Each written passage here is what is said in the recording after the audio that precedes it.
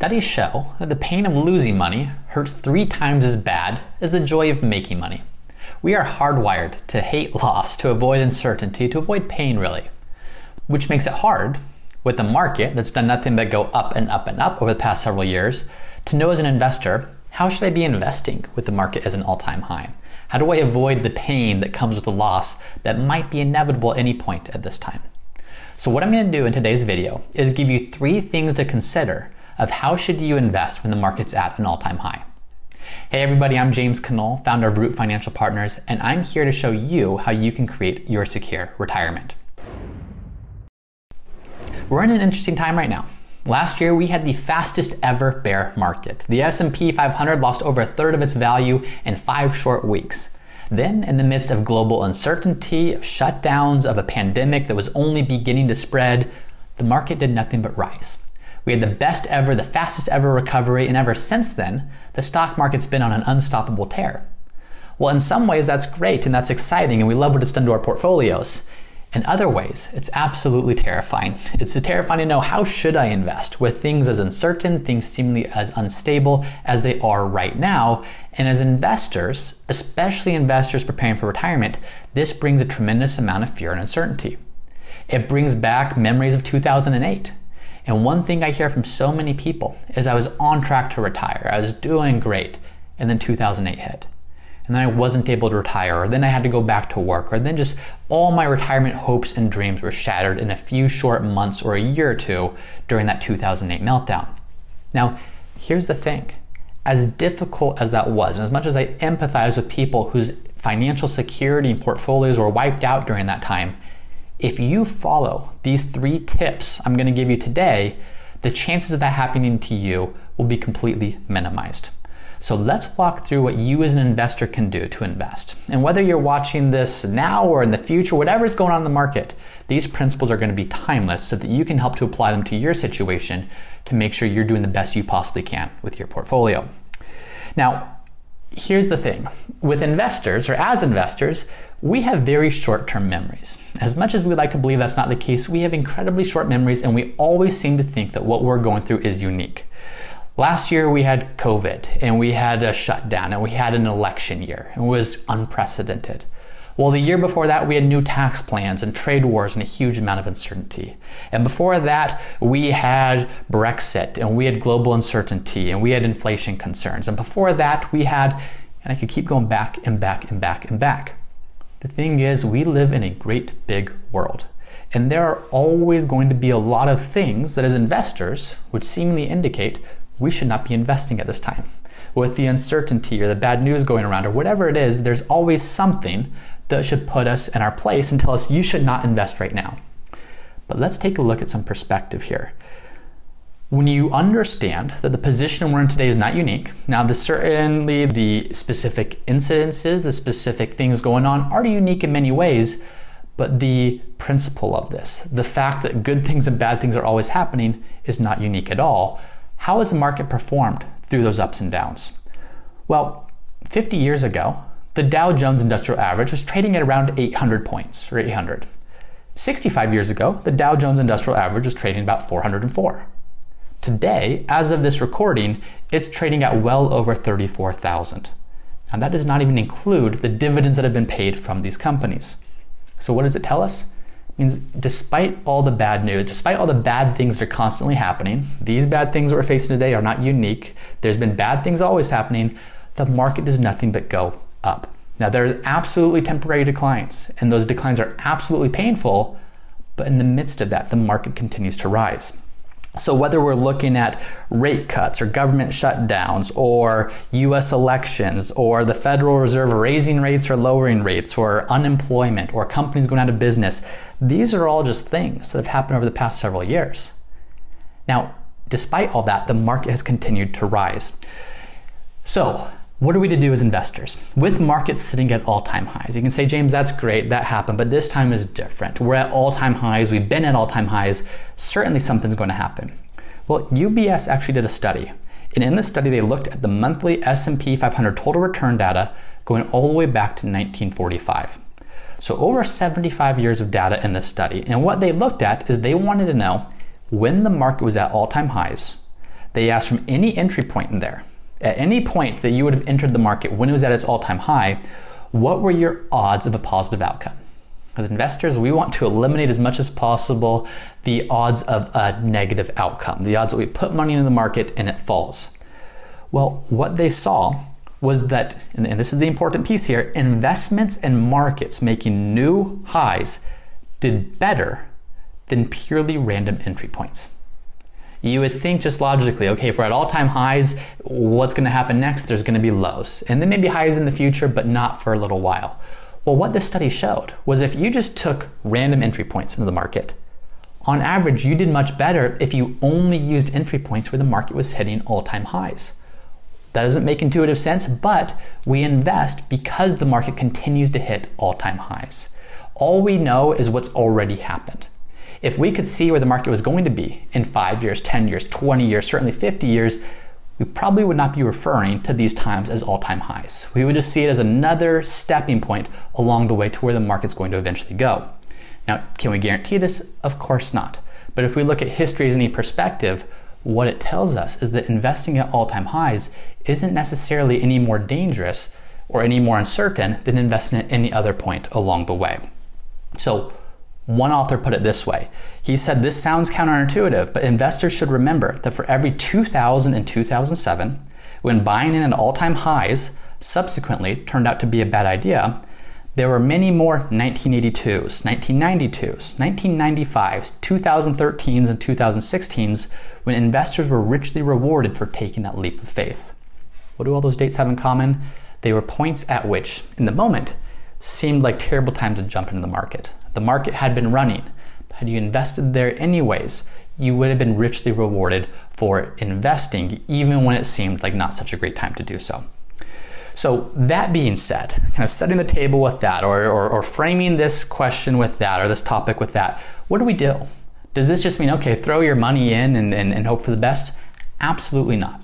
Here are 3 things that investors should look for in order to make the most of investing in markets that are all-time highs. Number 1, focus on your needs, your income, your time horizon. Whenever anyone comes to us and says, how should I invest? We do not answer that question until we've gone through a full financial plan and we've gone through an analysis to understand what are your income needs, not just today, but in the future. And where is that income going to come from?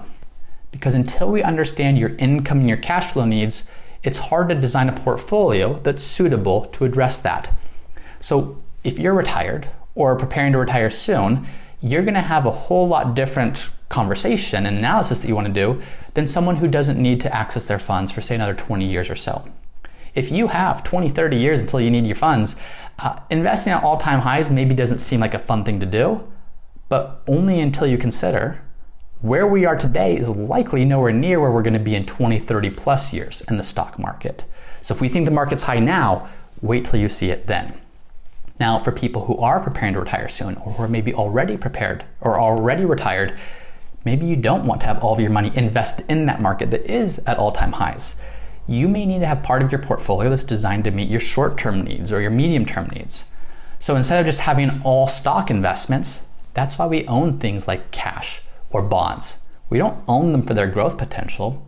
We own them because it provides security. We own them because these are the types of investments or these are the types of assets that aren't subject to the wild fluctuations that we're so concerned about with the stock market.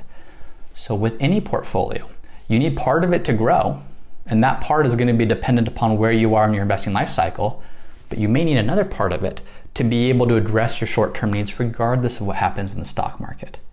In 2008, when a lot of portfolios were wiped out, had you taken this approach? And if you had known how much do I need in conservative investment so that regardless of what the stock market does, I have income that I can pull from, if you had enough of your portfolio in cash and bonds to meet those needs, well, what that did is when your stock investments dropped, assuming they were diversified and invested the right way, it bought time. You could live on the bonds and cash, giving time for the stocks to recover, which they ultimately did. So by understanding your income needs, you can intentionally design a portfolio that has the cash needs, the bond needs, the stock needs that will help you meet your income needs both today and well into the future. Number 2, have a plan. If the market drops, do you need income from your portfolio? Well, if not, then maybe you rebalance. Ideally you're invested in not just one part of the market, but you have your money spread out into many different places. Rebalance and take advantage of those downturns. Are there some assets that have gone up in value more than others? Can you rebalance to bring that back into alignment, which can help to reduce the risk and increase the returns of that portfolio over time?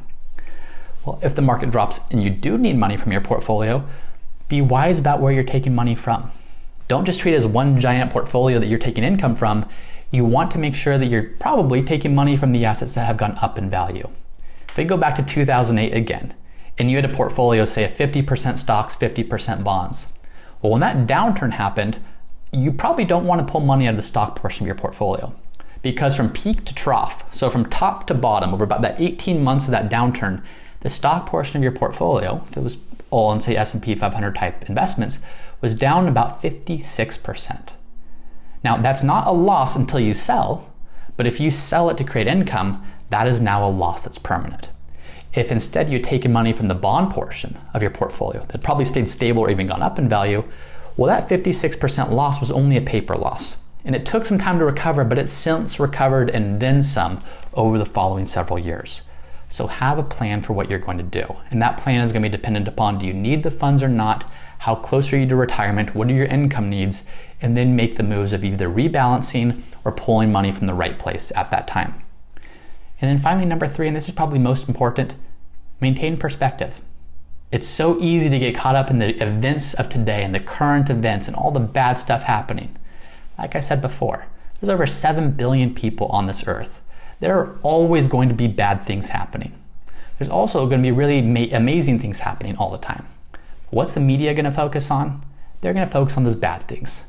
So if all we're ever doing is focusing on these things that are happening, as opposed to these things are happening, and by the way, it's these things that are driving the returns in our portfolio. The reason markets always go up is because innovation is always happening. Productivity is always improving. New technologies are always being invented. More and more people are doing better and better things. This is why markets are going up, because we're investing in real companies, they're doing real things. But when all we ever focus on is this, the negativity, the bad stuff, of course it's going to seem like a terrible time to invest.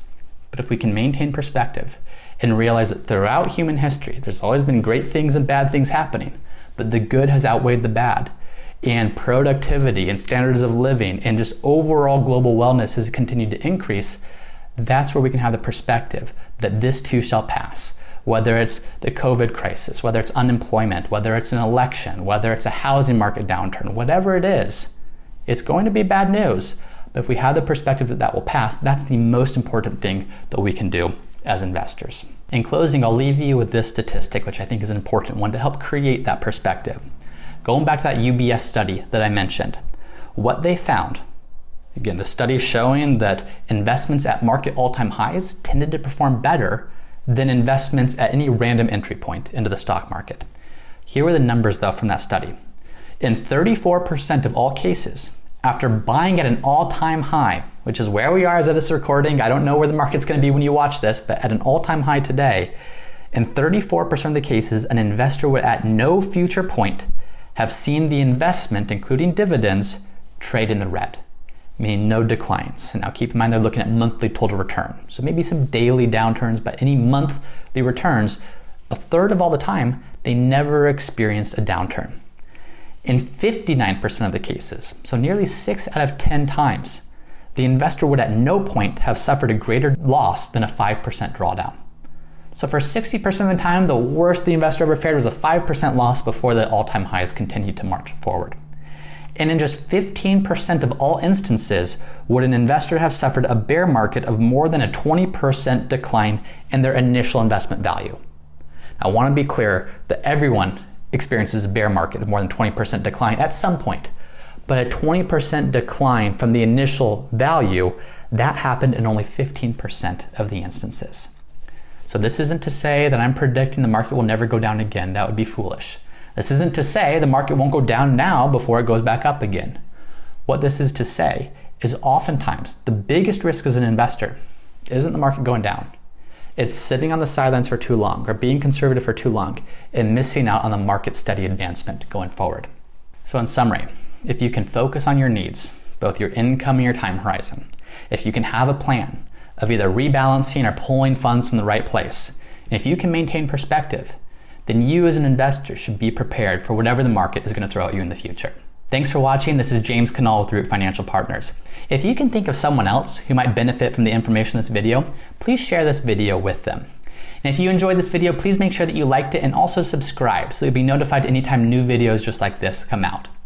If you want more information about how you can create a secure retirement, be sure to check out our podcast, Ready for Retirement, where we have weekly episodes dedicated to teaching you what you need to know to retire well. And if you are interested in our services to see how we help people create their secure retirement, be sure to check out our website at rootfinancialpartners.com.